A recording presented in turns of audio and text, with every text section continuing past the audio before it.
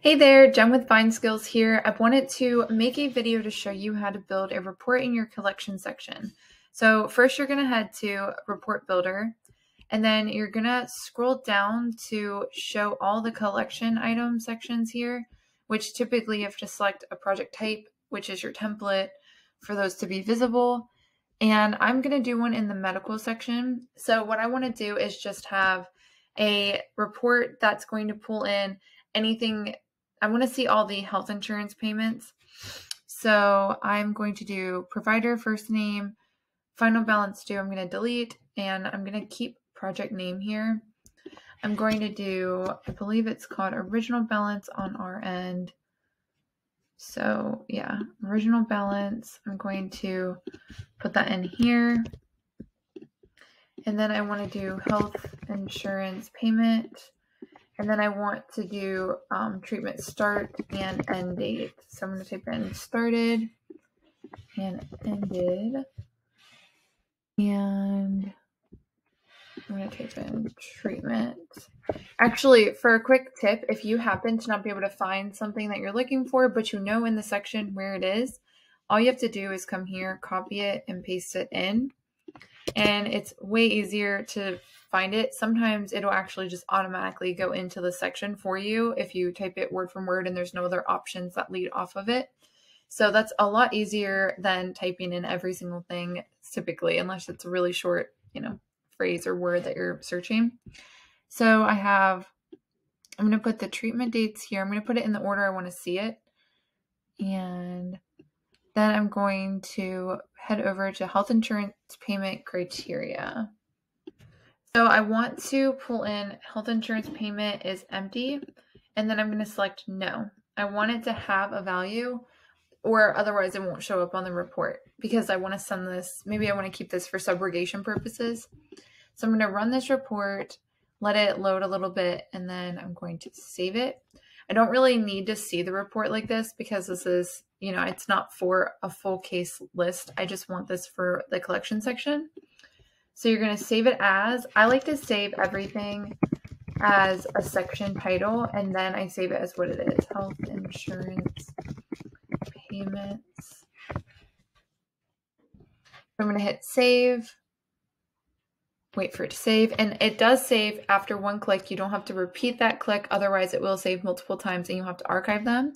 And then once it's saved, I'm going to hit export options, and I'm going to open this up as an Excel. And I'm going to basically open this up as an Excel to dress up my report. You can just have it generate the way it does now, but I kind of want to make it look a little nicer. So I'm going to actually build a column here that's going to say client, and then I'm going to have it say client's name right there. So this is just formatting the report the way you want to see it. I'm going to move this over, delete this, so that way it's nice and clean. And then I'm going to move all of these up. Actually, I'm not going to move them up. Sorry, I'm getting a little indecisive whenever I'm building my reports. So I'm going to actually put some borders around these, and I'm going to make this one have a top border since it's the title. And then I want to, let's say I want to format it a little different than the way it comes standard, because I want it to match, we'll say, like our firm's color codes or something.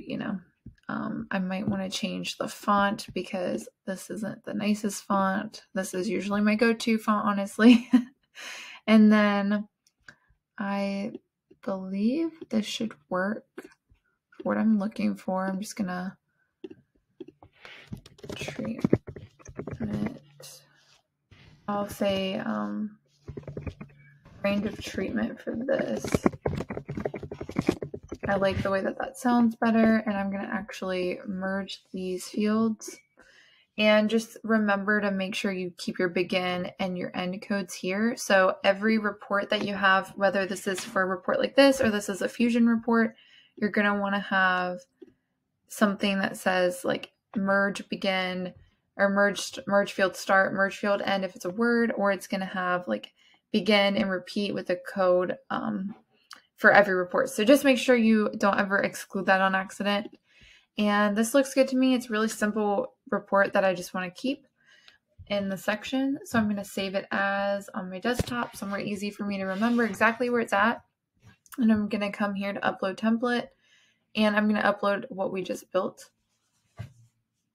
So after this loads, I'm going to hit close, and then I'm going to go to custom editor. So I'm going to go to the advanced settings, go to customs editor, and then I'm going to look for the section that we just put that in. And since it's a collection option or collection section, you'll have this little option button here.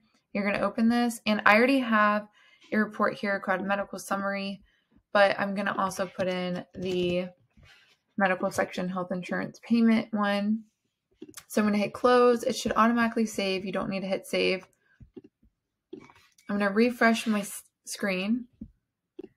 And then I'm going to, now you can see an Excel symbol here next to the print button. And you should be able to see it if your view is in any of these formats, because I know there's different versions to view this as. And then you should see a little drop down to choose the other report if you have more than one. And once it generates, we'll see what it looks like. Sometimes it'll generate and you might want to tweak it more. That's normal. So yeah, so like this, for instance, I don't want this to repeat this way. So I'm going to actually go in here and I'm going to tweak the template a little bit. So to tweak the template, you're actually just going to go right back into the report that you built. It'll automatically save your changes into the collection section once you hit save on this end.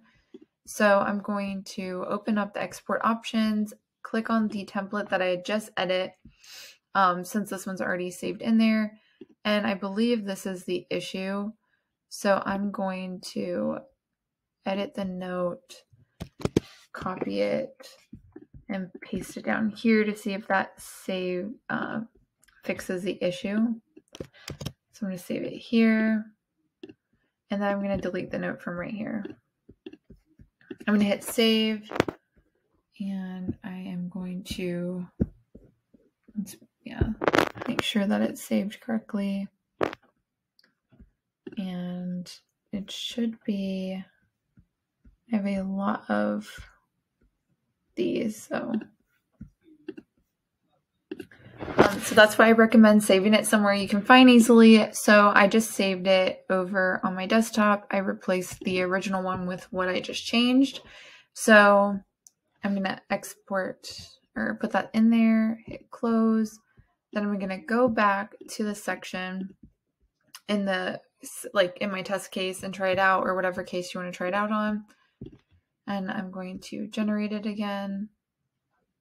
And now see how it doesn't repeat. So all I had to do was change the start and end code range. It needs to be down here. So these can be repeating fields, but so the name doesn't need to be a repeating field.